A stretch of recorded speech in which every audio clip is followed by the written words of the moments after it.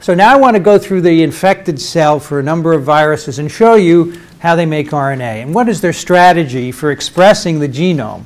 Because all of these viruses, well, you know, there's 7 classes of RNA genome, of genomes in general, and the RNA genomes have specific ways of expressing their RNA. So the first, we'll look at plus-strand RNA viruses. We're going to look at picornaviruses as an example, poliovirus. And then we're also going to look at another kind of plus-strand RNA, alpha viruses. And the first, the picornas, these have plus-strand RNA genomes, right? They're positive stranded in the virion. They're naked. They come in the cell.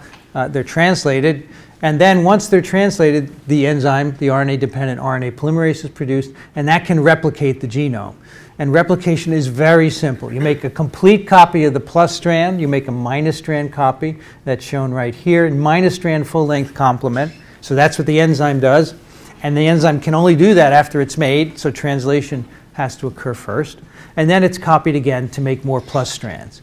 And these plus strands can be either mRNAs or genomes. So at some point in infection, they can be translated into protein, and then later in infection, they can be packaged into virions. So this is relatively simple. The mRNA is the genome. It couldn't be simpler.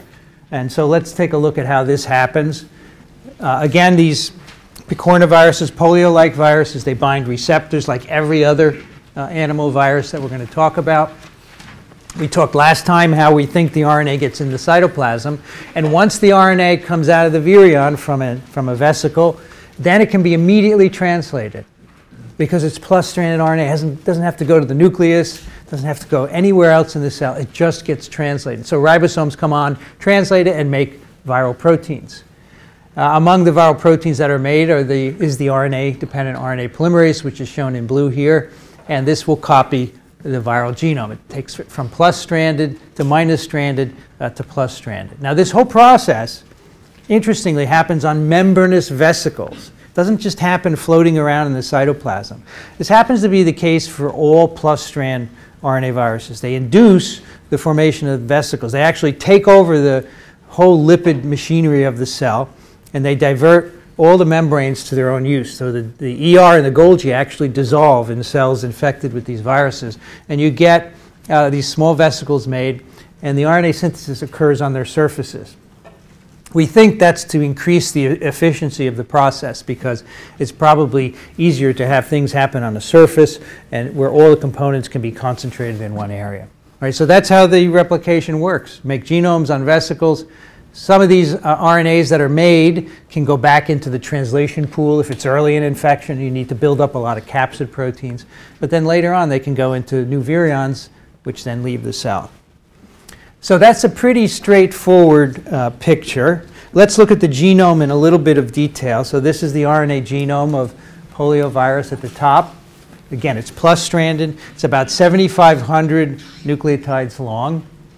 And it has some characteristics that we've mentioned briefly. It has a 5' untranslated region, a 3' untranslated region. It's polyadenylated. So these are all characteristics of messenger RNAs. But what is different from a message is that there's a protein linked to the 5' end. So where a messenger RNA would have a cap, these genomes have a protein.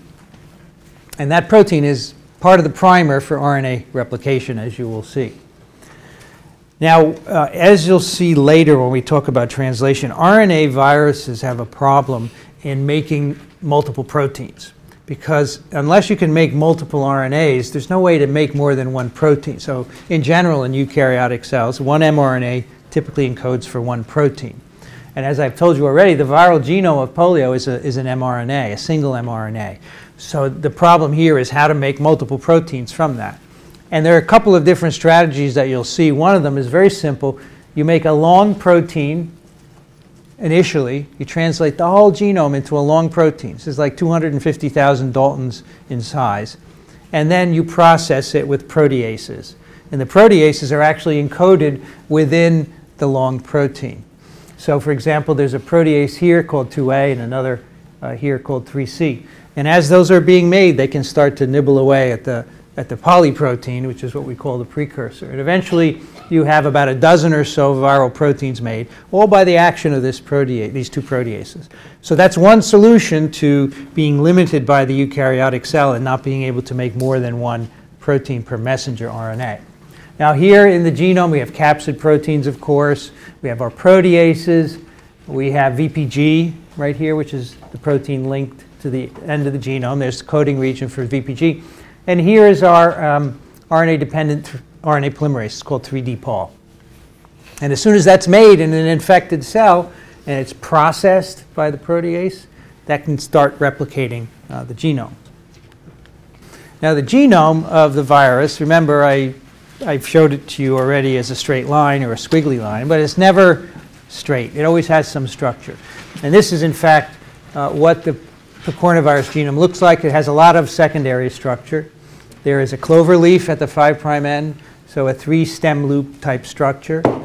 There's a stem loop structure somewhere in the middle of the genome called the Cre element. We'll see what that does. And then at the 3' end, there's a pseudoknot. Remember, a pseudoknot is that funny, twisted RNA secondary structure. These are believed to be signals to tell the RNA polymerase to replicate this molecule, because we know that in an infected cell, no cellular RNAs are ever copied by the polymerase. As soon as that polymerase is made, it goes right for viral RNA. So there must be some signal there, and that makes sense, of course. You don't want the polymerase copying cellular RNAs. That would be a waste of time. So these signals, this cloverleaf, the Cre, and the pseudoknot, probably make the polymerase specific for the viral genomes. Now remember, at the 5' end of this RNA, there's a little protein called VPG, shown right here. It's about 20 amino acids or so long. It is linked to the first base in the RNA, which happens to be a U, shown here. This is uracil. It is linked by a phosphodiester bond to a tyrosine in the protein. You know, tyrosine is one of those amino acids with a hydroxyl, and that's how it's linked to the protein. So VPG is linked to it, and then here comes our clover leaf. And as you will see, VPG is a primer for RNA synthesis. Now VPG, in order to be a primer, has to have 2 bases attached to it. Just 2, and then it serves as a primer. And that is VPG-UU. And then it can sit down on the viral RNA and be a primer. And the way the U's are added to VPG is on that Cre element. So if you remember, I will go back 2 slides. In the middle of the genome is a stem loop called the Cre element. This is a very specific sequence whose function is to serve as a template for adding 2 U's to VPG, so you can make it a primer. So here we have the Cre element in the genome. The viral polymerase, this is actually a precursor of the polymerase with the protease attached, recognizes the Cre element. Then VPG comes in and sits into the polymerase. You see there are 3 of them here, 3 polymerase molecules. Those are the U-shaped blue molecules. And then at the top of this loop in Cre, there's a stretch of A's. And those serve as a template for adding 2 U's to VPG. So this is called a uridylation assay, or a uridylation reaction. We're putting 2 U's onto VPG just so it can be a primer for RNA synthesis. So this is really unusual. Not many viruses do this. All the picornas do it, but not others. Among the DNA viruses, you'll hear about one next time that also uses a protein primer. So the virus makes these VPG, PU, and then it uses them to prime RNA synthesis. Now for these viruses, RNA synthesis is very unusual. Not only does it happen on membranes and it uses a protein primer, but the template is a circular RNA. So remember, I've showed you so far these picornavirus genomes as linear RNA molecules. When they're copied on the surface of those vesicles, they're actually circles.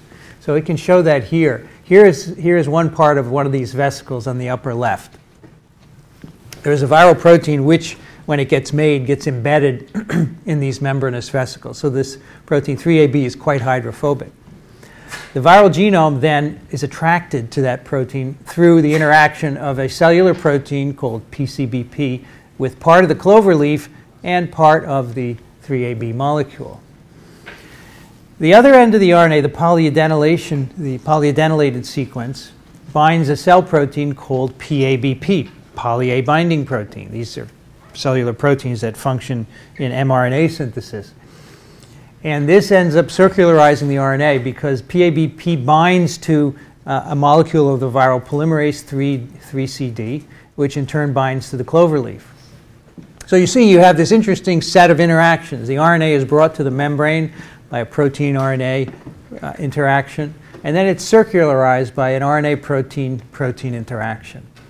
And that is the template for RNA synthesis. If you disrupt this structure, this circular structure in any way, genetically, biochemically, you prevent RNA synthesis. So what happens here, we've got our, remember our VPG is uridylated on this molecule. And somehow this uridylated VPG gets transferred to the 3' end of the genome. It hybridizes, and then the polymerase goes with it. And now the polymerase is beginning to copy the genome. All this is happening on the membrane, but we've taken the membrane away to make it simple. So eventually this polymerase will copy this plus strand. You get a double-stranded product, a minus and a plus strand together. And then the same thing basically happens to make more plus strands from the minus strand. So it's a very unusual membrane-bound, protein-primed, circular RNA-based replication system. Now in the infected cells, remember I told you that the virus, these viruses, these plus-strand RNA picornaviruses induce vesicle formation. So this is an electron micrograph that shows that. So here's an uninfected HeLa cell. Here's the plasma membrane here, and ER and mitochondria, typical normal-looking cell. But a few hours after polio infection, the ER and Golgi are gone, and the cytoplasm is full of these double membrane vesicles. The smaller black dots, by the way, are new virus particles. This is quite late in infection, so you've already got new virus particles made. These turn out to be double membrane vesicles, and if any of you know about autophagy, you know that these are generated by the autophagic process in the cell,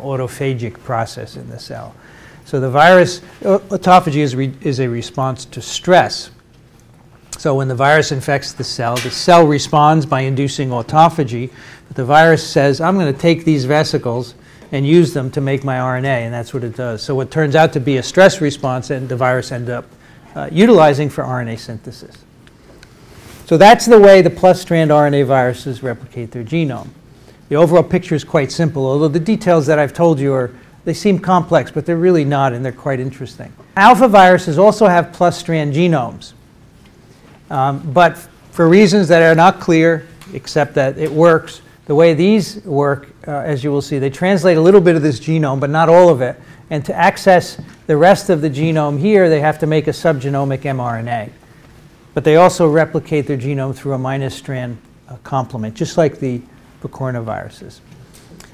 And so these viruses, Synbis virus, Semliki forest virus, these are alpha viruses. They get into the cell by endocytosis. The viral RNA, again, ends up in the cytoplasm.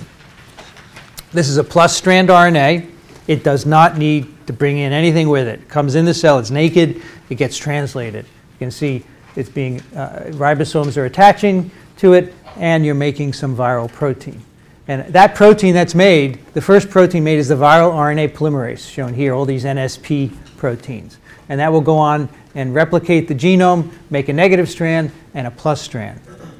Now, as I told you before, in order to access the rest of the coding region of the RNA, and you'll see this better in a moment, you have to make a subgenomic mRNA. That's done by the viral polymerase here. From negative strands, you make a small RNA so that you can make proteins that are encoded at the C-terminus or the 3' end of the viral RNA. So let's see how that works. So here's the schematic of the genome on the top. This could be a picornavirus, except that instead of the VPG, it's got a cap. So now it's more of a typical mRNA. It has a poly A at the 3' end, it has UTRs at both ends, and it has a cap.